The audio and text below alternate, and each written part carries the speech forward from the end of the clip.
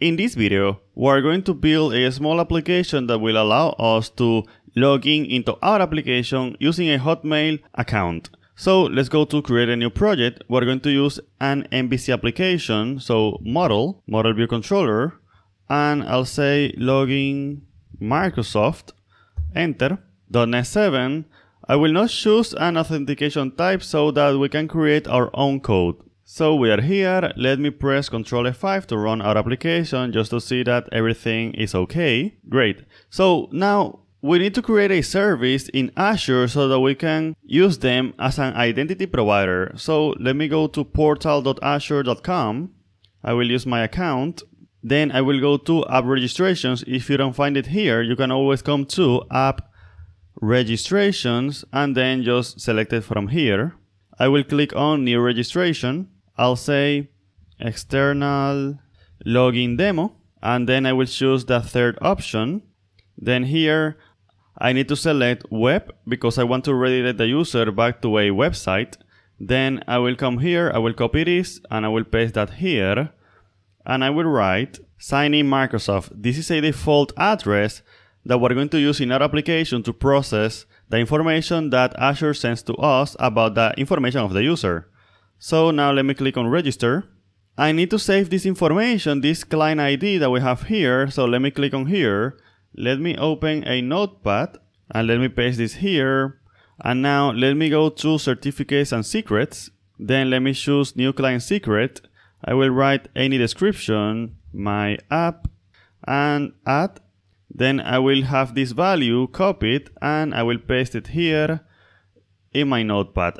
Now after that, we have to go back to Visual Studio. I need to store those two pieces of data that I just copied from Azure here. So let me say Microsoft Client ID and also Microsoft Secret ID. So the client ID is the first one that we copied. So let me paste this here. And the second one is the secret ID. So let me paste this here. Now I need to install a NuGet package, which will make it easy for us to authenticate using Microsoft as a provider. So let me say manage NuGet packages, browse, paste this here, Microsoft SPNet Core authentication Microsoft account, install, accept. Now with that we can go to the program class. Let's go to the program class to configure a service.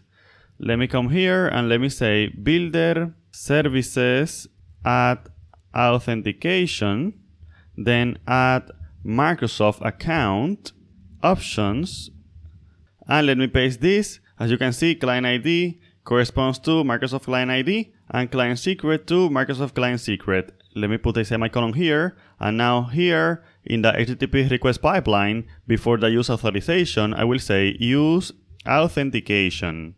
Now let's configure identity. First, what I will do is that I will write some code that will allow us to process the claims received from an identity provider like Microsoft. So let's go to the Solution Explorer, right click here, add new class. I'll call it Users Controller. Now there is a lot of code here in this class, so just so you don't have to see me typing all that, I will just copy and paste it and I will explain it to you line by line. So first we have the constructor because we need to inject two services, the sign-in manager to sign in the user and the user manager to create the user. After that I will create a login action, and in here as you can see we're receiving a message which we're going to show to the user.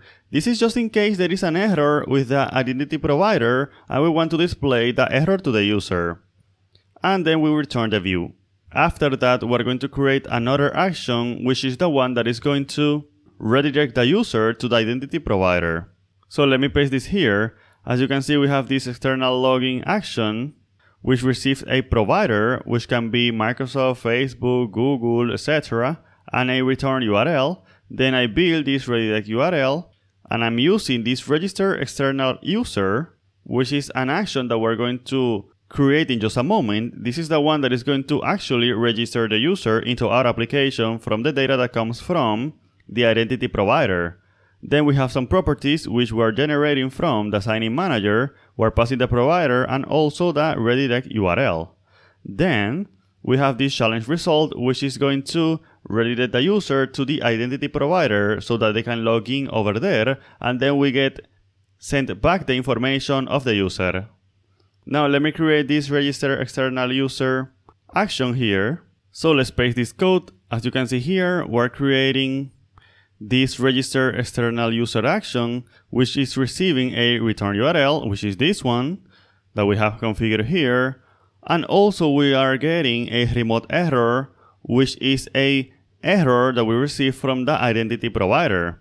Then we build the return URL, we build this message, which is an error message. And as you can see, if remote error is a null, then it means that we got an error from the identity provider, like Microsoft, for example. And then we have message, error from external provider, remote error, and then we redirect the user to the login action so that they can see the actual error message. And then we do the same for info. We try to get the info of the user. If it's null, then it means that there was an error. But if it is not, then we try to log in the user using the external login that may already exist. If this is successful, then it means that the account already exists, so we can just redirect the user back to the return URL and that's it. But if this does not succeed, it means that the user doesn't have an account already, so it means that we have to register the user, which is what we do now. We get the email of the user from the claims, as you can see here. Then we instantiate a identity user, then we create that user. If it is not successful, then we show the error to the user. Otherwise, we add the external login using this add login AC method. And if that succeeds, then we sign in the user and then redirect them back to the return URL. And that's basically it. And by the way, this code works with any provider. This is actually some code that I took from the scaffolding of identity. I just made some adaptations. Now, after this, we need to create a logout method so that our users can log out. Then I need to create the login view. So let me go to views. Let me create a folder here, users, and then let me create a login view, enter, login, and this is going to be a simple view. Let me put this here. And as you can see, we are displaying the message in the case there is one. If there is not, we're just going to display this button that is sending the Microsoft provider, and it says continue with Microsoft. Now I want to configure identity and entity framework core. So for that we have to go back to manage NuGet packages, and let's come here, and I will use SQL Server with entity framework core. So let me put here Microsoft entity framework core SQL Server, install, accept. Then because I am using Visual Studio, I need to use the tools package so that I have access to the add migration command and the update database command. So accept, and finally I need to install the identity entity framework core package. So let me paste this here. Microsoft Experience Core identity entity framework core, install, accept. Now let me create a DB context. So let me create a new class here. I'll call it application DB context, and I will inherit from identity DB context control dot to bring the corresponding namespace, control dot again to generate the constructor that have options here. And as you can see, it is public. Make sure it is public and not protected. Now I have to go to the program class because I need to configure some services. Let's come here before the builder build. And let me paste this here. As you can see, I am configuring the application DB context as a service. I have this connection string, which we're going to configure in just a moment. I am adding identity using identity user and identity role, just in case you want to configure roles in your application. I have sign in require confirm account false, just that we can make tests more easily because we don't have to confirm an account.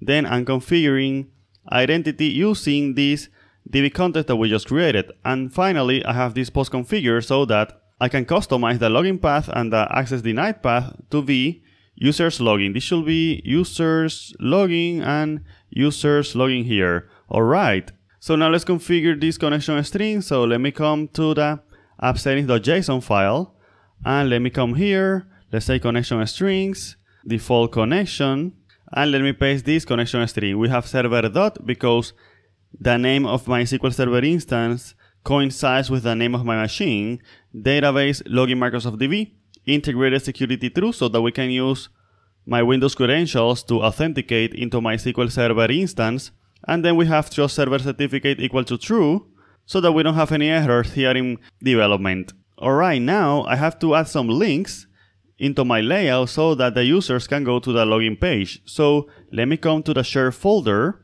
add view. I want to create a partial view. I'll call it login links, and then I will just paste this. As you can see here, I am saying that if the user is signed in, then I'm going to say hello and their name, and then log out. And finally, we have if the user is not logging, then we will show them a login register link here so that they can go to the login page. Now let me use this partial view in our layout. So let me go to layout here, and below this on our list, I will say partial name login links, and let me close this here. Now let me compile my whole application. We're almost done. Package Manager console, because I want to add the migration. If you don't have the Package Manager console here, you can always come to Tools, NuGet Package Manager console, and then say add migration initial, and we have our migration here. Now update database, enter. This will allow me to create my database using this migration.